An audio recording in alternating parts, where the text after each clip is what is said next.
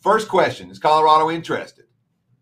Tad Boyle, a head coach, by the way, who twice has taken his Colorado teams on deep NIT runs, including a run to the Final Four. A head coach who's 5-0 straight up and against the spread. His last 5 tries, an NIT favorite at home.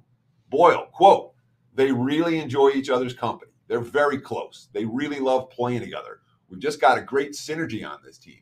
You can't force that as a coach. I wish there was a way you could create that. There just isn't.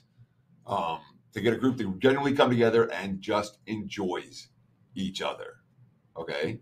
This isn't a senior-laden team that's disappointed. This is a young and hungry team filled with underclassmen that can gain something from a run in the NIT. Best I can tell, Colorado's interested.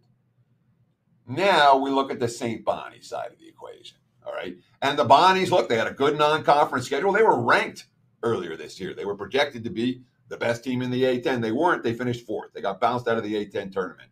Now they're making the longest travel spot they've made all year, Buffalo to Boulder. Okay, so the longest road trip. And they're playing, 11 o'clock local time? You know? The head coach, Mark Schmidt, quote, we're just happy to be playing.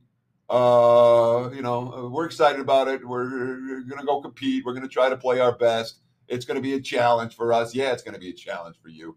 And by the way, what's the thing that St. Bonnie's doesn't do that well?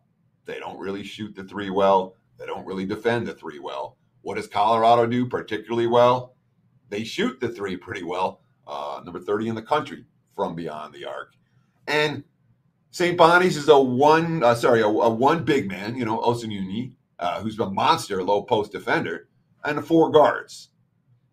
I think the Buffs will be more balanced. I think the Buffs will take care of business, and I think the price is cheap.